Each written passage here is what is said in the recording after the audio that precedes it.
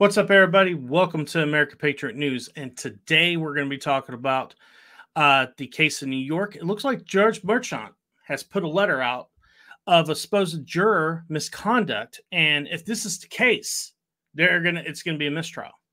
Yeah, this is totally unexpected and quite juicy. Let's take a look. Now, the first thing we're going to show you is an article from the Gateway Pundit. And the interesting thing about this is that it's a Facebook post, and looks like Judge Bertrand actually edited the Facebook post that the Gateway Pundit has, but we're also going to show you a video where Tim Pool's talking about it, and he's showing you the original Facebook post that's actually on Facebook and how it's ranged. It's ranged different. But let's go ahead and take a look at this from Gateway Pundit. Breaking: Judge Merchant issues letter to all parties acknowledging potential juror misconduct on social media. All right, Michael Anderson, thank you for all your hard work, I assume, against the MAGA crazies. My cousin is a juror on Trump's criminal case, and they're going to convict him tomorrow, according to her. Thank you, New York courts. Okay, Lopsided Free Speech says, Michael Anderson, well, you just implicated your cousin in a crime, if what you saw is true. It is against the law for a juror to discuss the case before it ended. Thank you for shedding light on your cousin's actions. And Michael Anderson said, now we're married. I don't know what that means. Guess he might be married to his cousin. Yeah, I mean.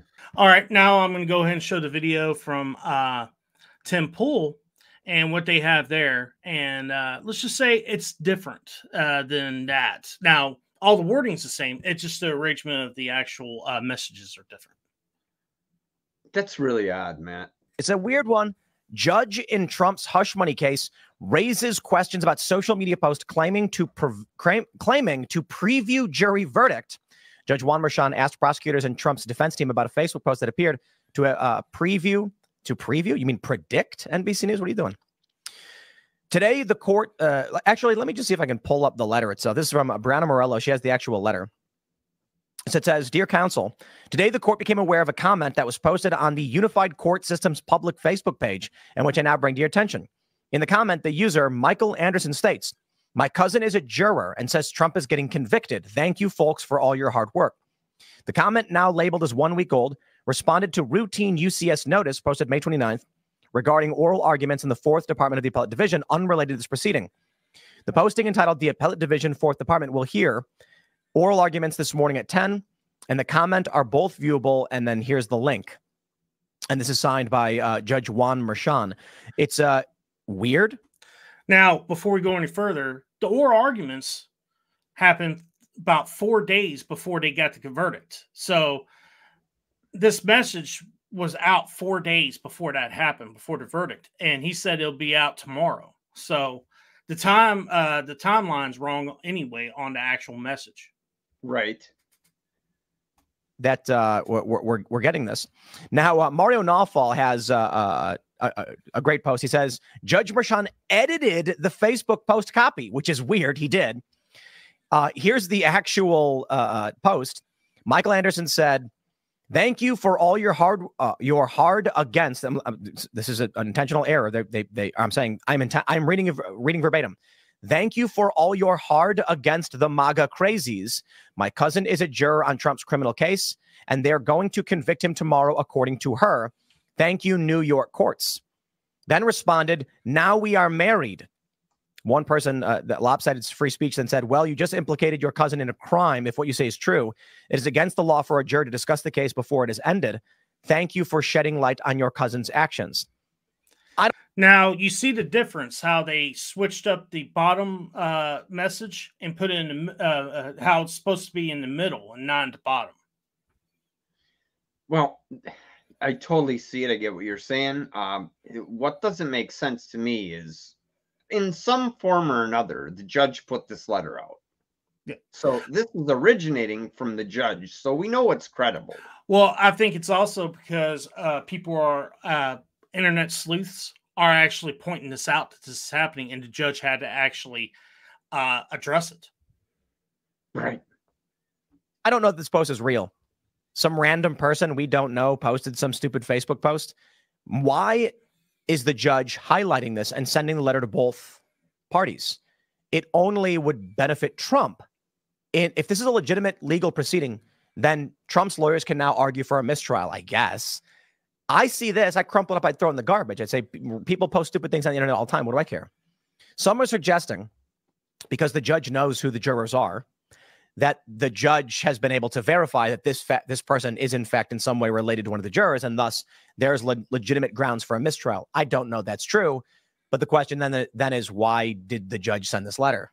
There's something really funny about all of this being disrupted by someone's like semi-boomery relative on Facebook making a comment.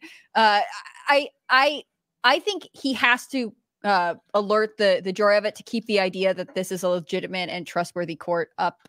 You know, the internet sleuths are never going to let it go. It's already dated a week old. So if he doesn't, if Merchan doesn't get out in front of it, it's going to look like they are actively suppressing something that could affect the trial. But again, like, watch out for your relatives on Facebook, man. They could bring down everything. I'm no lawyer or legal expert, but I do think it's significant that the judge was bringing this up and thought to mention it at all. I'm hoping it's an elaborate troll, though, because that would be the funniest. Elaborate? I mean, elaborate enough to get on the news and have to. But not even. Judge. Or are there multiple comments? Because even the emojis in the comment from, or in the copy that Merchan sent out in the letter look different than the ones that are used in the screenshot we have. Like, is this like one guy's relative who's like commenting on all of these things? According to an article by Fox 5, it says the profile for Michael Anderson has little publicly available information, but the user identifies himself as a trans-abled and professional S-poster.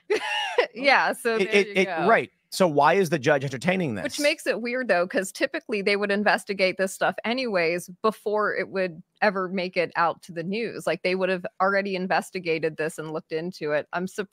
This is weird. I don't know what it means. All right. In my opinion, this is a troll. That's what it was, to troll the right on Facebook, to piss them off and get them all uproar. And do I think anything's going to come out of this? Probably not after they investigate it. Well, what's odd to me is that the judge came out with the letter. So there must be some truth in it. He must be trying to get out ahead of it, unless the judge is the one who is conducting the epic troll. If that isn't happening, I come down on the side of Trump's lawyers. If there's truth in this, they'll get a hold of this, and this case will be dismissed. Trump's sentencing will be delayed, and until we get the results of the appeal on this, we won't go any further. And this, obviously, if it's true, would make this case a mistrial in a second. I'm just saying, don't get your hopium up, all right? Because I think there's a good likelihood nothing's going to come out of this because of by the way it looks to me. It doesn't look real. Something's funky, but I mean, we know as much as that the judge put out this information, the key information. Well, he has to. He has to look fair and impartial. He has to. He has no choice. So you're indicating this because he has no choice but to do that, to actually make that court seem like it's fair. Okay. Yeah, it's like it's legitimate. Yeah. Well, what means something to me, and this is where I fall on it, is that Trump's team will now take this, and if it's true, this case will get dismissed. If it's true, it might not happen in the New York appeals court, but it will happen. And Trump's sentencing date of July 11th will be pushed back until this is resolved. And the other thing I'm going to have to argue is they have went against all norms in this court trial. They're going to do it on this too. So I don't have any hopium on it. And also when it comes to the appeals court, it's going to be the same way with that as it was dropping the conviction and calling saying the trial was not fair and so on and so forth. No judge in New York is going to do that. They're going to have to go to the Supreme Court. So I think both of these, trying to get a conviction overturned and also trying to get this right here as a mistrial and using the appellate court is going to happen in New York either. And it's because there's no judge there is going to do that and risk being the reason that Donald Trump gets elected. Yeah, I think you're right on that. No appeals court in New York will do anything. They won't do the right thing. But this is a perfect reason, if it's true, for the U.S. Supreme Court to grab a hold of this monstrosity. Any lawyer who's watched the news can pick out 5 to 10 points off the top of their head where this trial should have been dismissed long ago. So I'm hopeful on it.